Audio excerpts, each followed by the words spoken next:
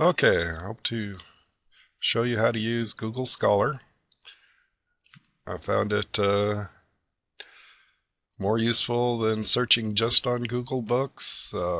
Also, just plain researching. I get better hits with it.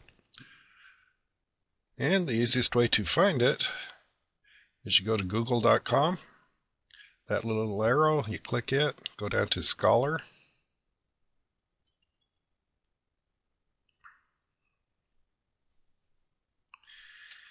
And for this search, I'm going to put in a phrase. I'm putting in a full name with quotation marks. We're going to search that. And you're going to get a few different types of results. If they're not underlined, uh, it's not on Google Books or it doesn't have a direct link to it. But say for instance this book here, we've got web search, which will mean it'll search the web for that book.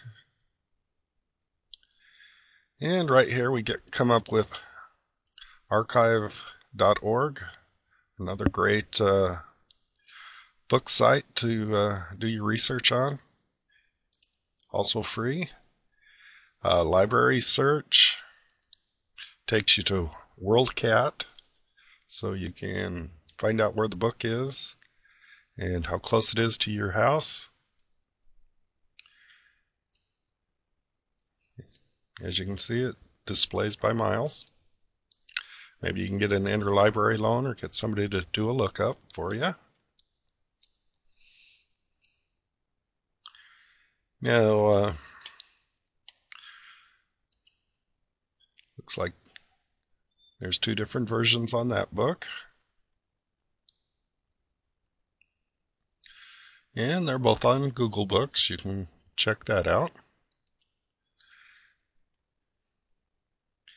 And when we click here,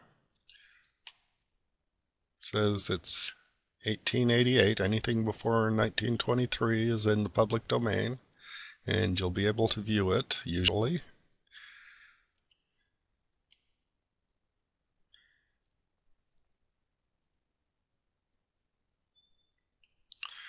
Okay, now we're in Google Book. All I'm going to do is put in Herrick. And here's Israel that I was looking for. We can click it.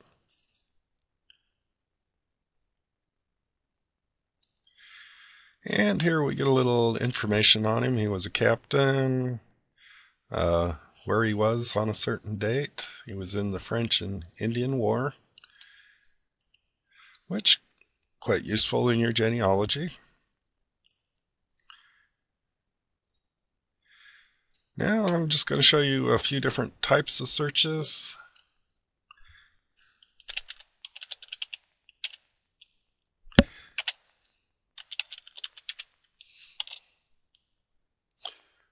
I know the Herricks were in Salem during the witch hysteria, and you can get a lot of information for that. Kind of interesting, this book here. I actually paid for the book, and now it's free on the internet. And here we've got a book that's still in copyright.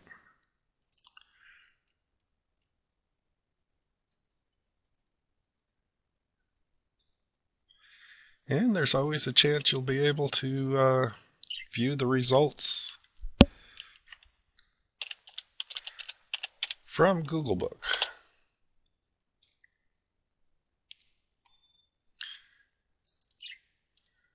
Yeah, here we have Joseph, who is in my line. George, he's not.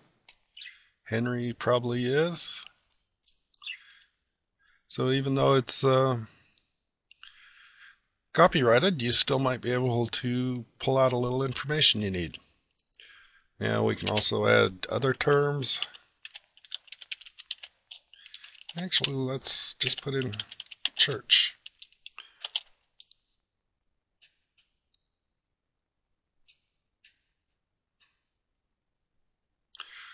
Okay, now we're going to start getting church records from Salem with the Herricks in it. So, explore this, have fun. I think you'll find it a lot of use. Enjoy.